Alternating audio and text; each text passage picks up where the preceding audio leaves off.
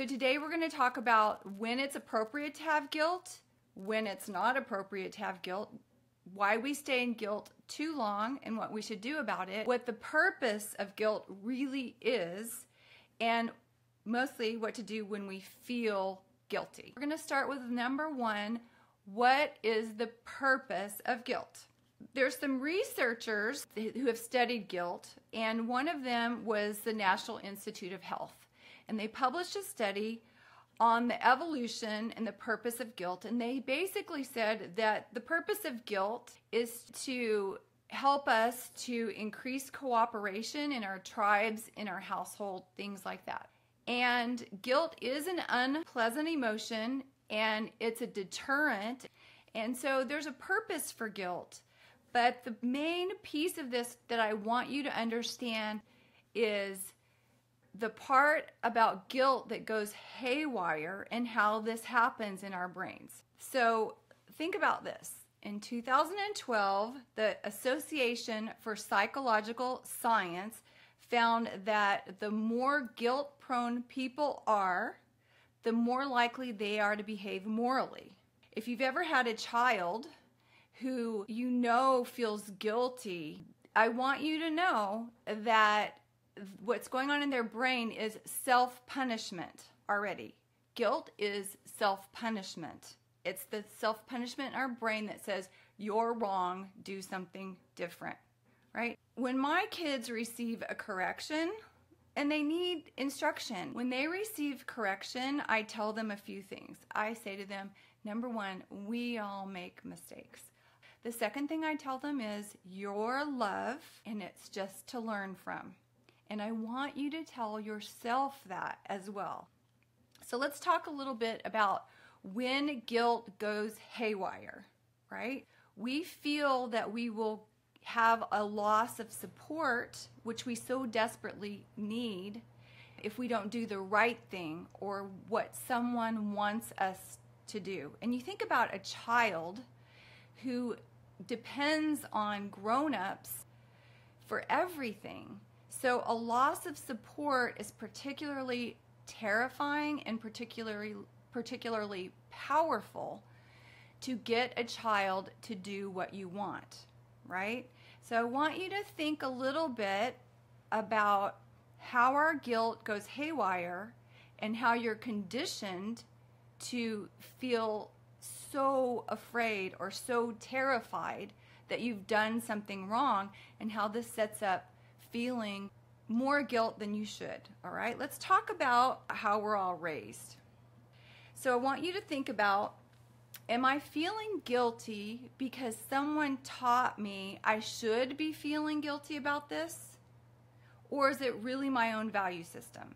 And I want you to think about how many people have conditioned you to do what they want you to do by making you feel guilty.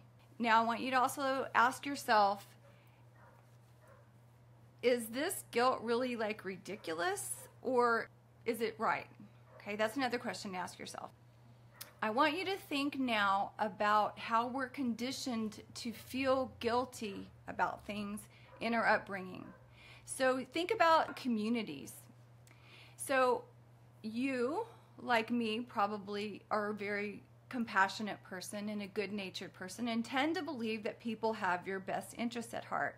I'm here to tell you, although ultimately everything's working out for you and will work out for your good, there's a lot of people that don't have your best interests at heart. They want to make you do things that they want to do. Even the best intended people can't know what's good for you, right? But in some of our communities, they're based on this authoritative structure with rules and punishments that benefit a few at the top, right? And so you've been conditioned to think, oh, I need to feel guilty if I don't do what these people tell me to do. Question that.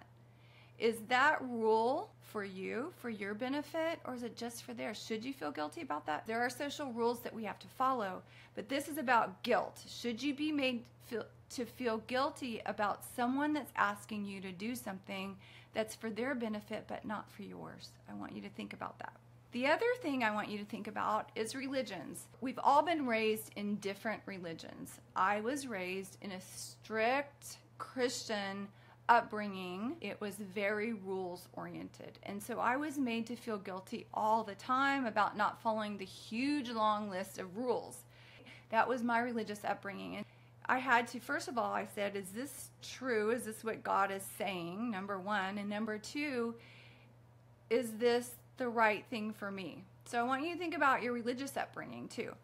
And the other thing to think about is school systems. So school systems can impose rules and regulations, and they can make you feel bad about all kinds of things, right? And then even nations, we have authoritative structures. Many cultures were built upon keeping the power with a few and oppressing the many. And I want you to think about those rules that they've taught you to follow.